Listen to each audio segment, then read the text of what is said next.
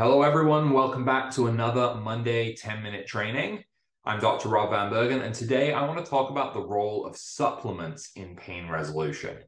Now, I believe wholeheartedly that a diet focused on healthy organic foods will yield enough nutrients that many people can avoid supplementation altogether. The body better assimilates these foods and gets the nutrients from the foods than it does what we put into it in a supplement form. However, I also understand that this is an idealistic mindset and that access to good quality nutrition stuffed foods is for many people not a possibility. And that the only way to truly get this ideal diet is not only to grow and raise your own food, but it's to do so on nutrient-rich land and soil. And we have a lot of issues getting that across the world today. And this is even more so a problem for people dealing with long-term chronic pain, because these people, well, it's hard for people in chronic pain to be able to put in the activity required to grow all of the food and put all of that work in that's needed to get that. So it is an idealistic mindset. And for this reason, supplements can definitely be useful. These offer targeted support that our regular diet might not fully provide, due to all of the reasons that I just mentioned and more. And while a healthy diet is important, supplements can kind of fill in the gaps and offer specific benefits that contribute to pain resolution. And the first one of these supplements that I really, really like, I'm going to talk about today, is turmeric or curcumin. Now, this one is something that you may not get in your natural diet because it's often in more Eastern cooking that it's included.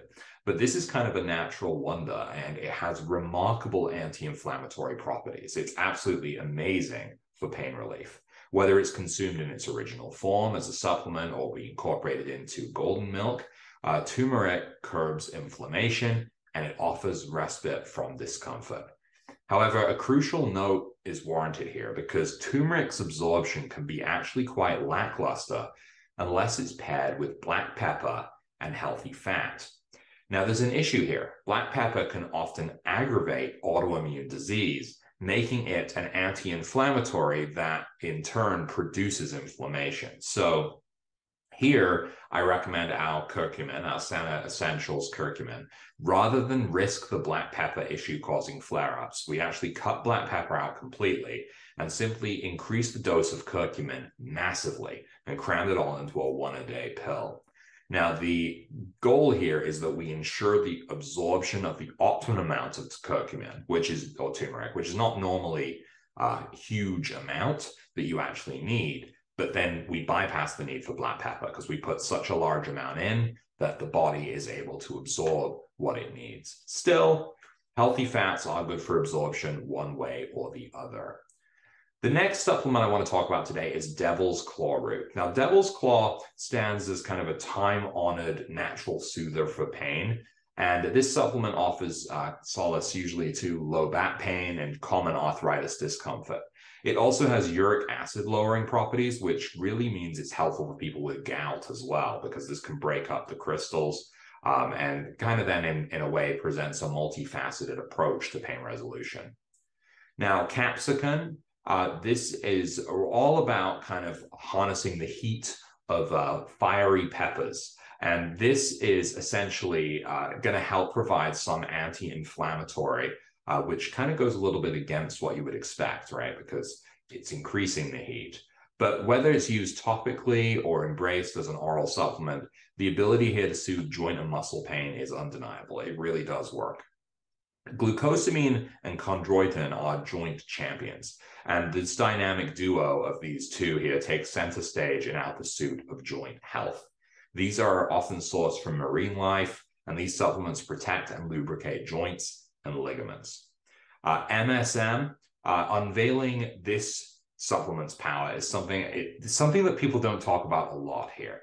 But this is like an organic sulfur that is found within the MSM, and it gains prominence as an anti-inflammatory agent because of this nutrient that it's providing that we often lack in our diet. Now, beyond dietary sources, which we can often, see diminished by cooking, this supplement also preserves joint health and reduces pain as well. So it's a great anti-pain supplement to consider. Willow bark, white willow bark, this is an aspirin alternative, right? This is a nature's alternative to aspirin. And it's something that people probably are very, very familiar with. This is for easing general pain, and it also offers relief from headaches as well. Many people choose to consume this as a tea, which is one of my preferred methods for this, but capsule form works too. And it kind of embraces the pain relief aspect without the potential side effects associated with traditional aspirin. So it's a great, great option as well. Boswellia, which is a frankincense in a way, it finds its way into the realm of pain management as well as a natural anti-inflammatory. So as you can see, everything here is about reducing the inflammation within the body. Caffeine is also great for pain. This is a vasodilator, so it's essentially going to widen constricted blood vessels and therefore enhance blood flow, which is a boon for conditions arising from vessel constriction. So any kind of neuropathy can be getting some benefit from caffeine, as well as any organ dysfunction that's leading to pain as well. And then omega-3 fatty acids. So these are really, really potent. And the anti-inflammatory properties of these are why we really want to see them used. Whether it's sourced from food or supplements, omega-3s actually work amazingly to reduce pain and inflammation. Now, we do prefer a high DHA and a low EPA because DHA, when it comes to this, it has more anti-inflammatory properties, for proven anti-inflammatory. Now, usually it's the other way around. So do keep that in mind when you're shopping around for your omega-3s. But these offer some amazing relief. They're also good for your brain. So probiotics. So this is not something many people would assume has a role to play in dealing with body pain and general pain. But even though they work on the gut, this means that they are not just working on helping the gut itself, but on the whole body and reducing that inflammation.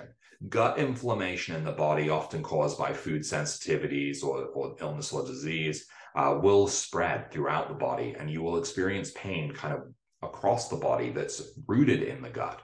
This is very, very key with autoimmune problems. So by nurturing your gut health and putting the positive bacteria in there, probiotics are really helping to contribute to an environment of reduced inflammation for the whole body. Alpha lipoic acid and GLA, gamma linolenic acid, these are a pair as well that are really, really useful. And essentially what these do is they get in there as antioxidants and they safeguard cells from damage while diminishing inflammation in the body. So these supplements are extremely useful to kind of boost that protection that we need to stop the inflammation progressing through the body. Ginger root is actually a natural NSAID alternative as well. And though many people use this in cooking, it's great for this. It's great for getting some inflammation down. Now, what it does is it's mirroring these pain medications without the side effects as well. Some people will drink it in a tea, right? People will include ginger in food, and it can be taken as a supplement as well. But what it's doing is reducing that inflammation in the body, and it's particularly good for the stomach if we're dealing with gut inflammation as well. So it's kind of playing a role there on both sides of things, through body and through the gut, and that idea of spreading the inflammation throughout it. So we've got loads of supplements out there. There are tons of them, and many at our disposal that we can access easily. And strategic implementation here becomes essential, right? Tailoring to your own unique needs. What can you tolerate? I've had some people that can't tolerate certain supplements at all. There's gene changes that can make this happen. And then there's just food intolerances that can make it happen as well. So finding a healthcare professional to work with on tailoring a safe and effective journey toward pain relief through supplementation is great. Now, some of our most popular supplements are included in our Sana Therapeutics anti-inflammatory support kit, which is immensely popular among our clients. What this kit does is it works to deliver strong doses of turmeric, omega-3, and enzymes to deal with inflammation within the body.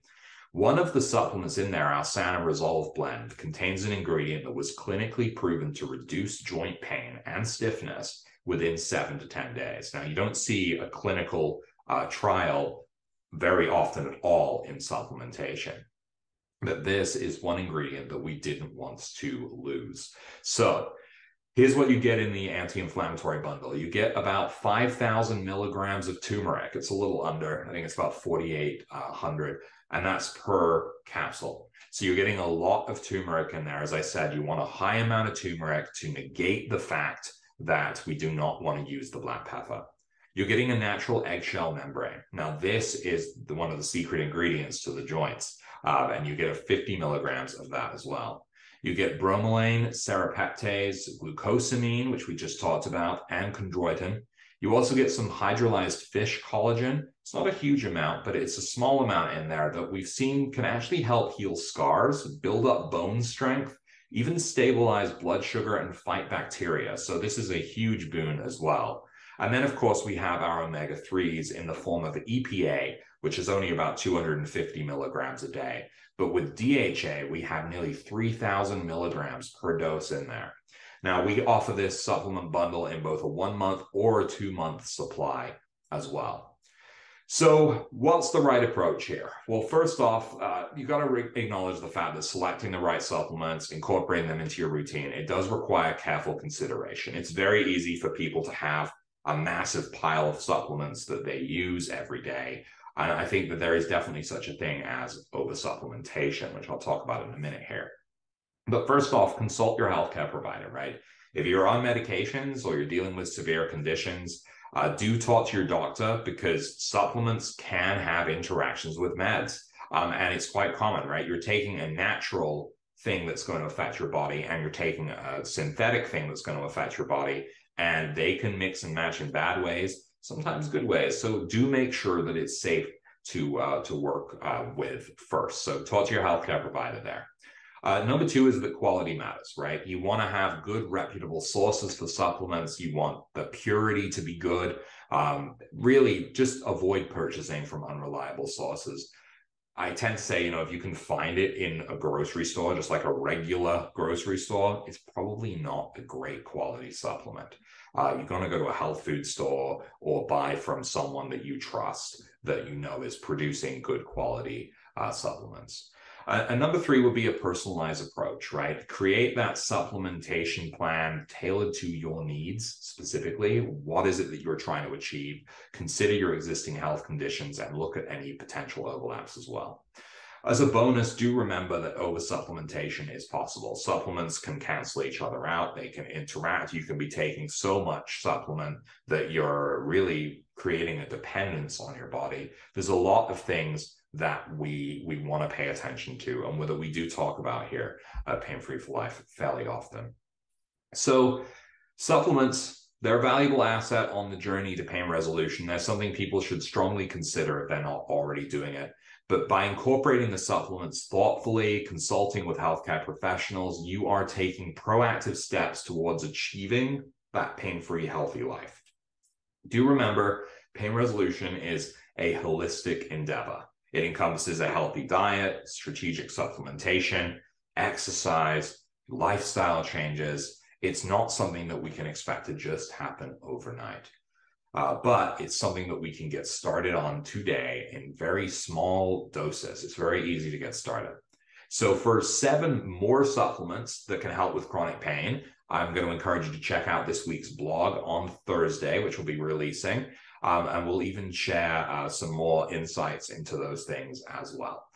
So, all right, everyone, thank you for joining me today. I do hope to see you next week for another Monday 10-minute training.